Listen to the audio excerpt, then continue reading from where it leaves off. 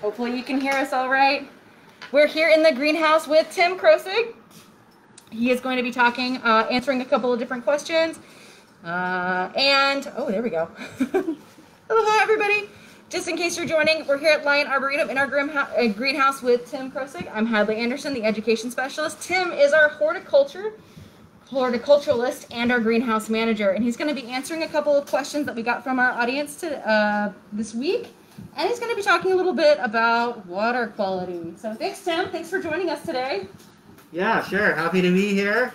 Greetings, all you green thumbs out here. Thanks for tuning in today to learn a little bit more about how to better care for your plants and grow that green thumb of yours. Excellent. Okay, so let's go ahead and get started. We got a couple of questions from our audience members. Tim, you've already been able to see some of these, so I'm just going to go ahead and read them, right? Okay, sure. All right, Fire away. Dear Tim, what's been eating my kale, and is there anything I can do to protect it in the future?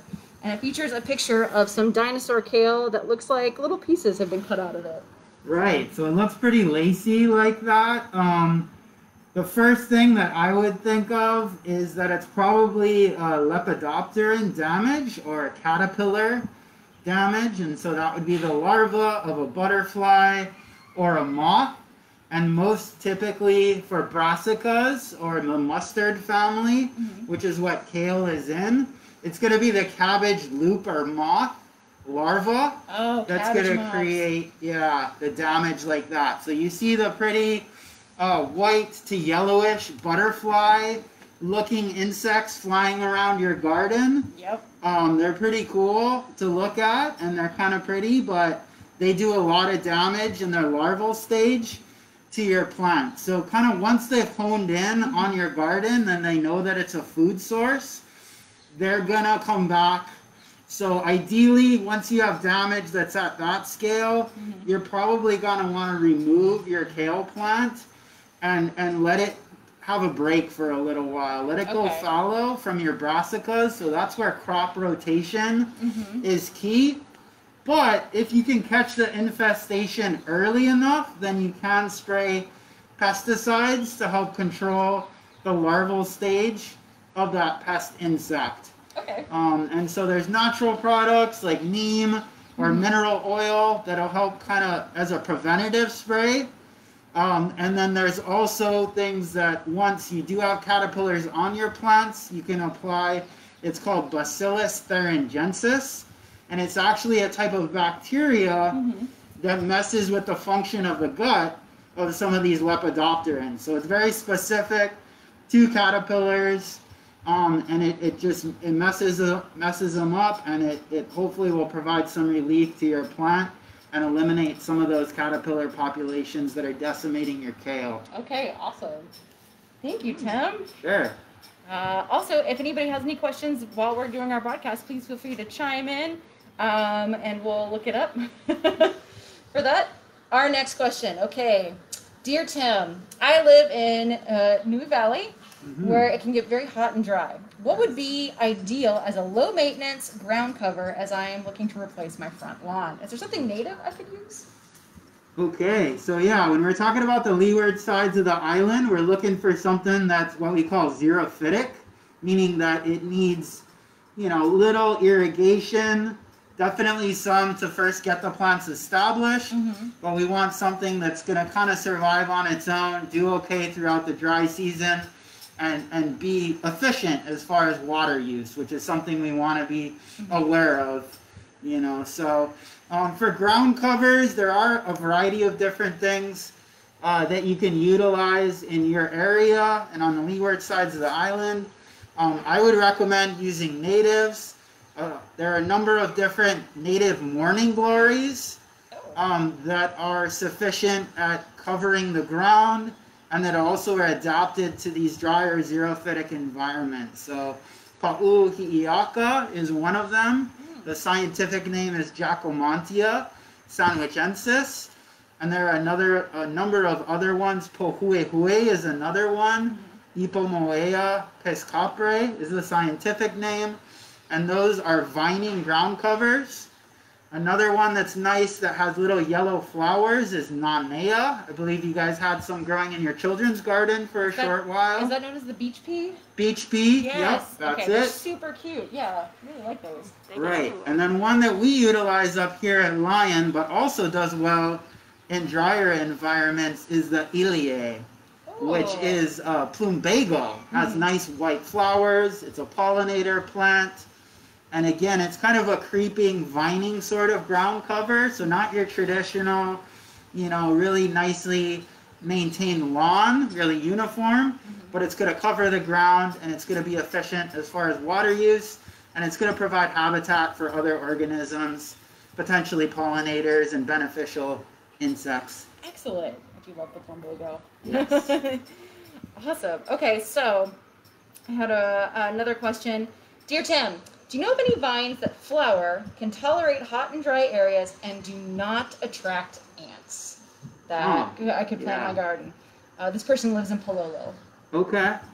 Let's see. Let's start off with vines that can handle drier environments and that flower. So again, going with the natives, there are a number of native Hawaiian vines in the pea family, Fabaceae, that could potentially be suitable for your environment. Viki Viki is one of them. It has a really beautiful pinkish to purple colored pea flowers. It grows quite vigorously in drier environments. Another vine that I would potentially recommend is the Thunbergia, the Indian clock vine, which is something that we have up here. It's not a native species, but it does thrive in fairly low moisture areas, and it produces beautiful pendant flowers that are really nice. So we'll have some of those available up here at Lyon. Another vine that I'm thinking of that also produces very fragrant flowers is going to be the Paklana. And that is also, even though it has a Hawaiian name, it is a non-native species. I can't remember the scientific name off the top of my head, but you can pick it up at any local garden store. Stephanotis is another nice one that has very fragrant flowers. Unfortunately, there are very few plants, and even vines in particular, that are not going to attract ants. It's just ants love plants, and they love the pests that feed on the plants. And so really, you know, any plant that you plant that has a root system that potentially can harbor pests, that the ants can farm and harvest honeydew from, are going to be there and are potentially going to be attracted and infest your plants. So the main thing is that you put control measures in place for your ants, try to get those populations down, and then maybe plant something after you've controlled your ant population. But here in Hawaii, in a tropical environment, we have dozens of species of ants that have been introduced. And so it's a constant battle, whether it's in your backyard or in the greenhouse up here. But it's all about staying on top of it and using the appropriate baits and pesticides. And then also just preventative measures, making sure that there isn't a particular sugary food source or a protein source that's going to be easy for them to feed off of and flourish. Okay. Excellent. All right, and we got one more question. So, good morning, Tim. I've been battling these crazy 5-knuckle vines here in my manoa. Many grow out between boulders and other areas where I cannot dig the root out. Any suggestions other than a blowtorch? All right. So she has a picture of the Maile pilau here. Yeah. So thank you for the photo, because I don't actually know that vine as 5-knuckle vine, but I do know it as skunk vine is what they call it on the mainland, and we know it here in Hawaii as Maile pilau. And pilau means stinky, and if you've ever pulled this vine out, you know that it smells pretty bad and it gets on your hands. But it is an extremely invasive vine. It does take over areas, it'll strangle your plants, and it is extremely hard to control. We're constantly battling it up here at Lyon. It likes wet environments. You're in Manoa. It's a similar environment to Lyon. Unfortunately, you know, there isn't any silver bullet to kill off this really invasive weed, but you can utilize a few different things in your tool belt. For one, there's manual removal, and the most effective way to do that is to actually trace the vine all the way back down to the main central root and pull the root out of the ground. If you just break the vine, the root, it typically has storage reserves in it. It's going to reshoot new shoots and maybe even be more vigorous than it started off as. So you really want to trace it all the way back down to the central root and pull that sucker out of the ground as best as you can. If that isn't effective, then you may want to utilize herbicides. And so any herbicide with the active ingredient triclopyr, so one that's commonly used is Garlon. It's a little bit expensive and it may be hard to find in your general like garden store, but that's going to be really effective in very small dosages at killing those vines. So first you would probably manually remove as much as you could and then drip just a tiny bit of that Garlon or whatever it is that has triclopyr in it at the base of the stem or the root, and that should fairly effectively kill your plant and be very targeted as well. Okay, yeah. Finally, they are working on, they as in the USDA, APHIS, as well as the Hawaii Department of Agriculture.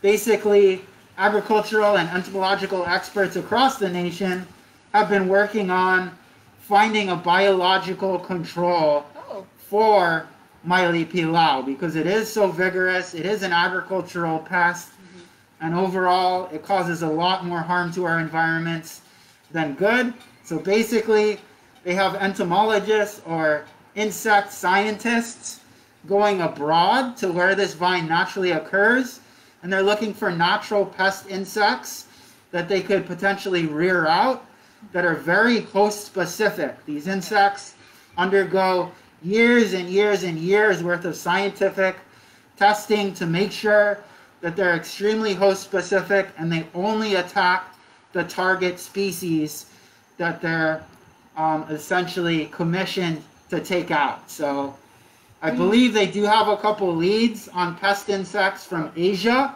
where this vine naturally occurs, and so they're in the process of doing those really rigorous scientific trials to make sure that if we have this pest insect and we're looking to introduce it, it's not going to cause any collateral damage, but it's going to hone in on the Maile pilau vines, and it's hopefully going to either knock them back or take them out enough that they aren't nearly as much of a problem in agricultural areas as well as in people's backyards. So fingers crossed those insect scientists can figure that out and we get an effective biological control that we can introduce here in Hawaii. And I know that we have a little bit too many examples of biological controls that weren't as rigorously as tested. So hopefully, you know, it's taking years of research. But I hope it's a comfort that Maile pilau is not a problem just here, but all over the place. Yeah, Florida, many other tropical areas. So.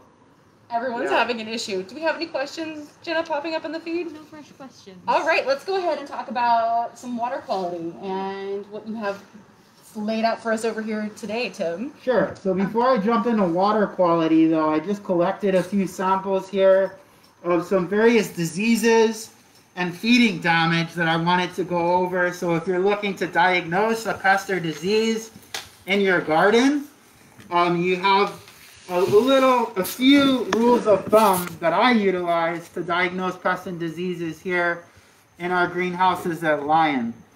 So I'm starting off with a hibiscus leaf here, and to, you know, the untrained eye, it doesn't look particularly diseased, but if you look really closely, you can see a bit of a white powdery surface on the upper side of the leaf. And so this is actually powdery mildew, and this is a type of fungal disease. Here, we got a light. There you go. You can see it a little bit better. And so it always covers the upper side of the leaf if it's powdery mildew, and if it's on the underside of the leaf, which I don't see anything in this case, then it's what we call downy mildew. And those are two different species of fungal pathogens. And so eventually, it looks okay right now, but eventually this will overtake your plant and cause some major damage. So you want to catch it when it's first infested and treat it with a fungicide appropriately. Neem oil is a good natural fungicide. Jenna has a question. Yeah. Do they ever co-occur? Can you get... They do co-occur, yes. Particularly on cucurbits. If you've ever tried to grow zucchini or cucumber here in Hawaii, like most of us, you've probably struggled with a variety of pests and diseases. So I have seen, when I've attempted to grow cucumber in the past, powdery mildew on the upper surface of the leaf, downy mildew on the undersurface of the leaf. Oh, man. And so really, it's about selecting varietals that are resistant to these diseases, but also practicing proper pest and disease management as soon as you detect any problems. So moving on to another fungal disease here. This is a ginger leaf, and you can see what we call necrosis towards the tip of the leaf, which is essentially just dead browning tissue.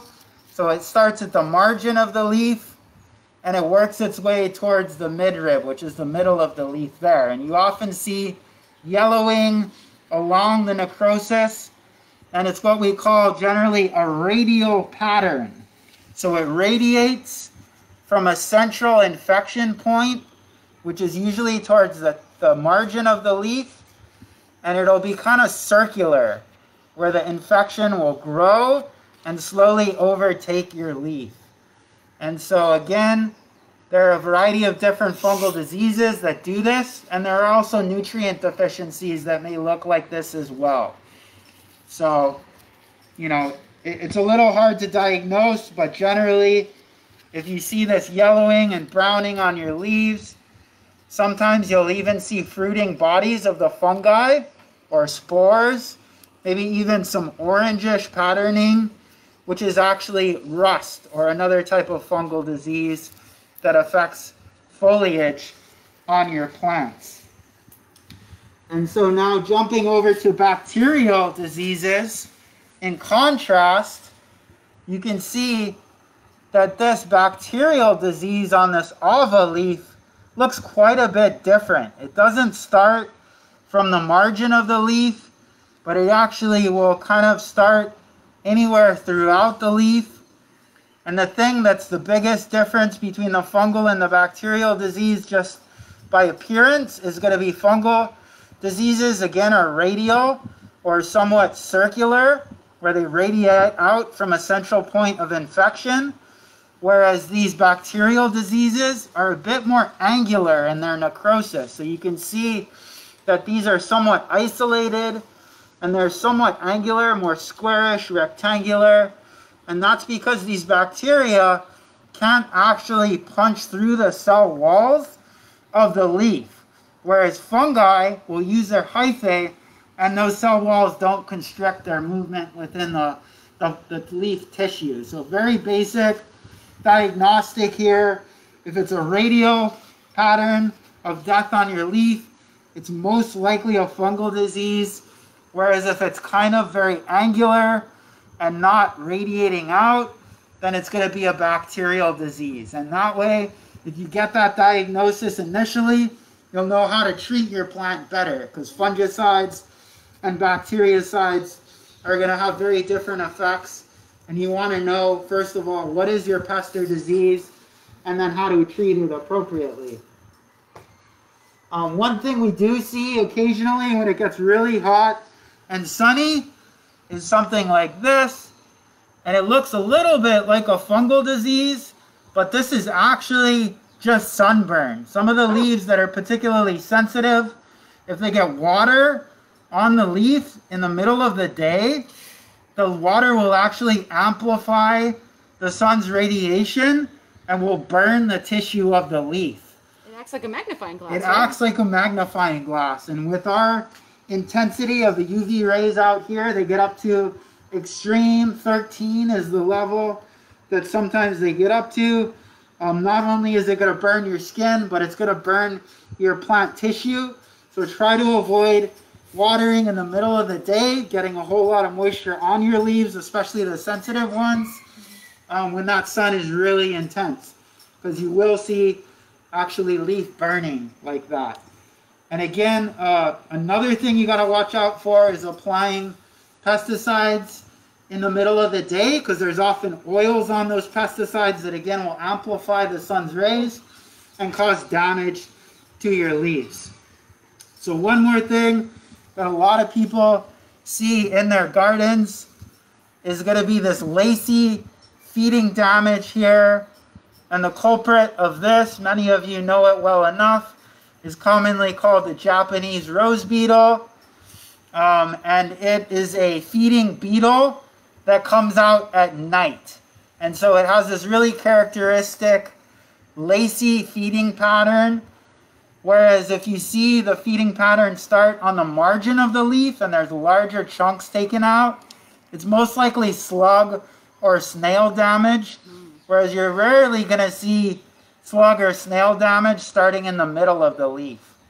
So the best way to control Japanese rose beetles is actually with light. If you have a little solar lantern that you can put out by your plants that get hit really hard, it effectively deters these beetles.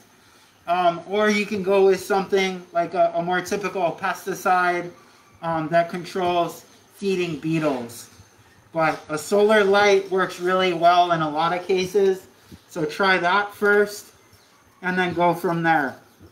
All right, one more pest I'm going to cover here is this black thing that coats the surface of the leaf. It's always on the upper side as opposed to the underside. And what this is what we call sooty mold. And it's actually a type of algae, I believe, that feeds off of the sugars of pest insects. So here you can see that I have the start of a whitefly infestation here. These are the larvae of whiteflies. And so what they do is they feed on the leaf and they secrete a sugary substance that essentially encourages the growth of this algae on the upper side of the leaf. And so just to be clear, this is not actually a pathogen, but it does block the photosynthetic potential of the leaf. So if you can control your pest infestation, in this case whiteflies, then you're going to control the sooty mildew that you see on the top of your leaf. And it's ugly, but again, it is not actually a pathogen. Now, I do have that at home on one of my alahe'e. Yeah. So, okay, that's good to know. So exactly. It's not the end of the world if you do have it. Just realize it's not a pathogen. One question. Okay. Is there a way to treat Fusarium wilt? Fusarium. Thank you. Yeah, I mean, any sort of fungicide that you can pick up at your garden store is probably going to work for that. But once your plant is infected with Fusarium, then you're going to want to very carefully eliminate the portions of the plant that are infected.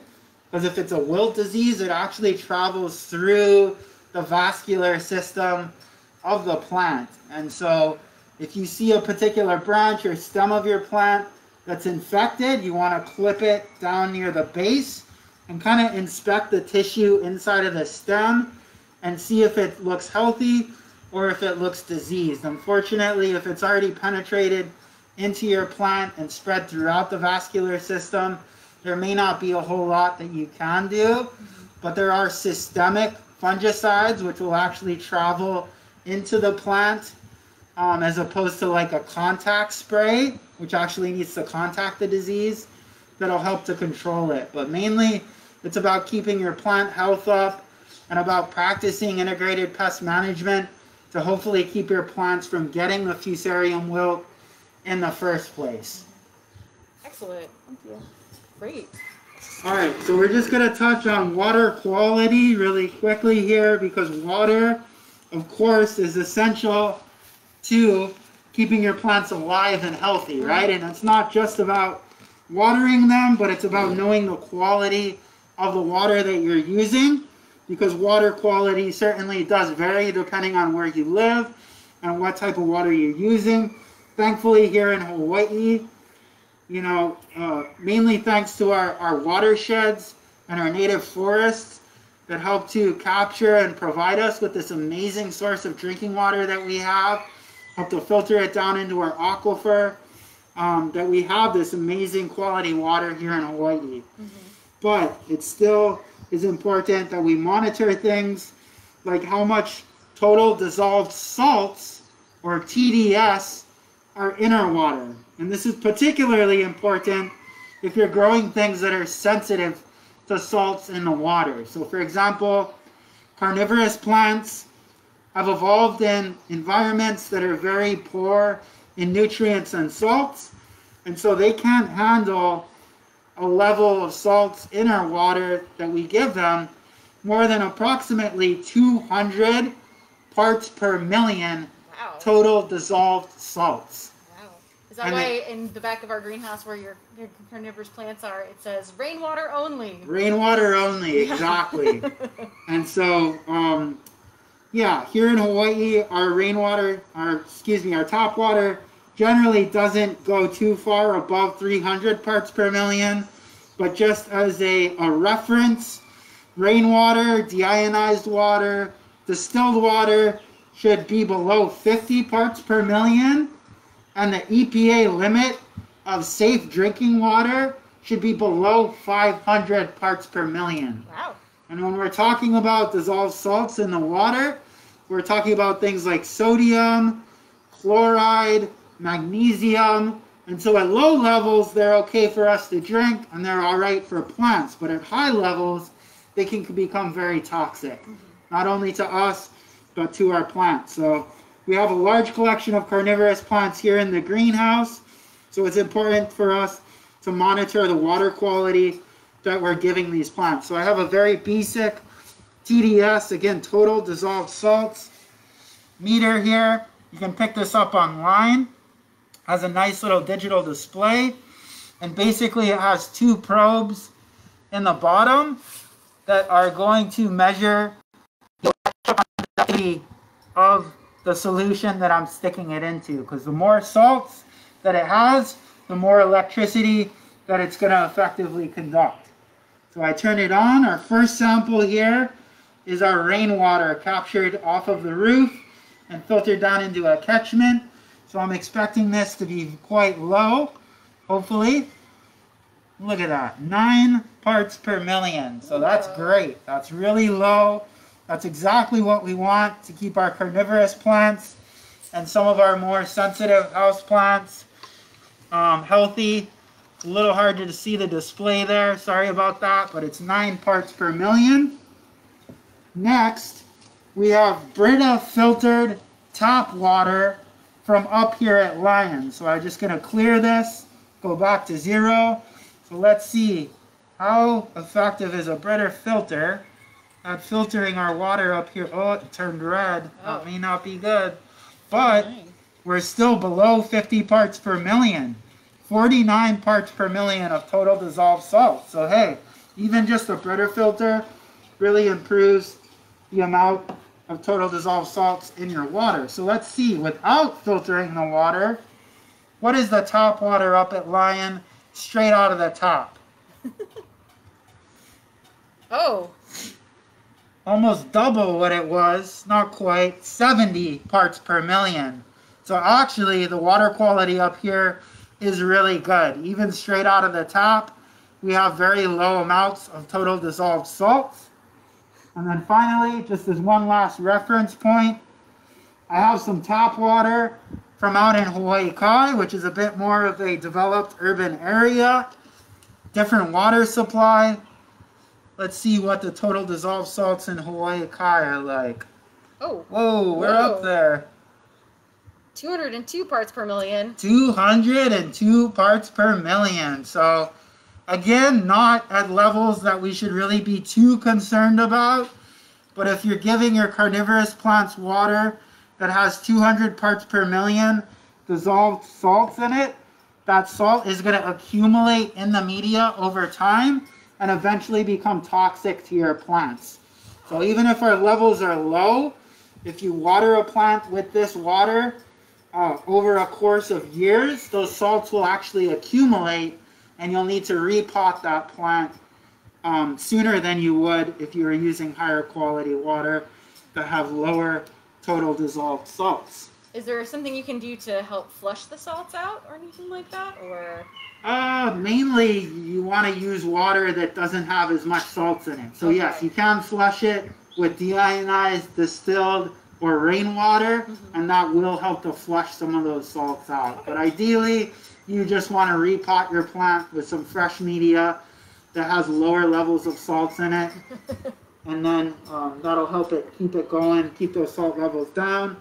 One last thing to mention is pH, which is a very important component of both the water as well as the media that you're using to grow your plants, because it affects many things, but most importantly, nutrient uptake. And you can pick up, a pretty standard pH meter, pH strips, very inexpensive and effective at measuring the pH of your media. And what you're looking at is you want your media, or your potting soil rather, or your soil in your yard to be in a pH range between 5.5 and 7. And if you know the range of pH, it's from 0 to 14, right? So something that's on the lower end is very acidic, something on the higher end is very basic. So we want it kind of right in the middle. 5.5 to 7 pH is going to allow the most amount of nutrients to be uptake by your plant.